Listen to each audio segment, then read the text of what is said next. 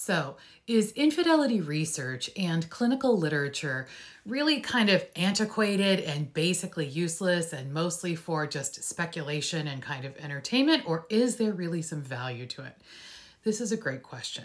So, no, our literature and our clinical research is not antiquated and it has tons of value.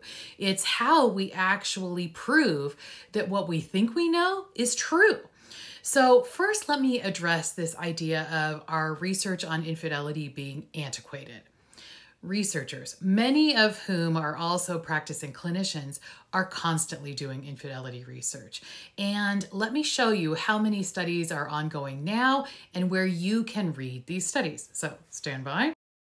So take yourself over to Google Scholar. To get there, just go to Google or any search engine you like and type in Google Scholar. Once you get there, you'll see a page that looks something like this, where you can type in a search term that you're interested in. I put in infidelity, and I set the time frame to publications since 2023. When I did that and, pressed enter, I got dozens and dozens and dozens of reports. Actually, about 5 pages of results came up.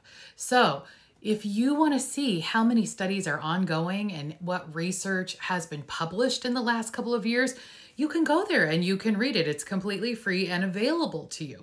Now, not all of the studies when you put in infidelity are related to our kind of infidelity, but the majority of them are. Let me show you another one. So I'm just showing you a snapshot here that there are dozens of articles that you can go and read all about infidelity, and you can learn more about the latest research that's happening. You can even set up an alert when you're on Google Scholar to get the latest publications sent directly to your email inbox. So a lot of these publications, you have to pay for the article, but you can usually read the abstract for free. So if you're curious about what's going on in infidelity research and how much of it is, recent, just sign up for an alert and you will pretty much at least once a week get an article or a link to a new article that you can buy if you want to about the research that's going on in the world of infidelity. So that addresses the idea that, our research is not antiquated. Now, is the research useful? Is it valuable? Totally. Otherwise, it's just everybody with conjecture and their own ideas and their own hypotheses, right? So anyone can make a theory about infidelity and put it out there and say, hey, here's my latest, greatest idea about infidelity. Once a cheater, always a cheater. Kind of debunked by literature.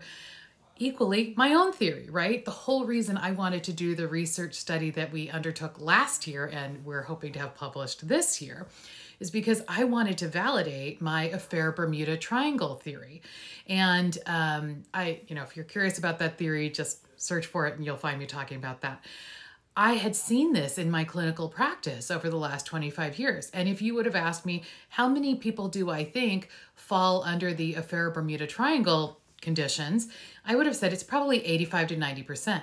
In reality, when we asked people, it was closer to 50%. So I was wrong, right? It wasn't 85 or 90%. But it also gave me the opportunity to ask more questions and learn more.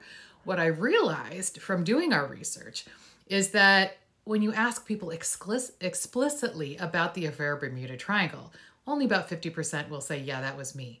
But when you break it down into the components, many more people endorse that theory. So there's more work I need to do to kind of refine the theory and see how I can make it more accurate for the masses. So this is the whole point. We need to take our best ideas that always do come from practice, and then we need to ask people about it. We need to talk to them. We need to talk to their partners. We need to talk to therapists, and we need to keep reworking what we believe is happening so we can come up with treatment recommendations for people so that when a new clinician goes into the field and they want to start working with somebody and helping them recover from an affair, that they are armed with the best knowledge and the tested ideas about how to help these people heal rather than a bunch of guesses and ideas and hunches. So the purpose of the research is to inform treatment. It's not just to, come up with cute sounding theories and, little names for things. It's really, really to guide clinicians. All right, hope that helps.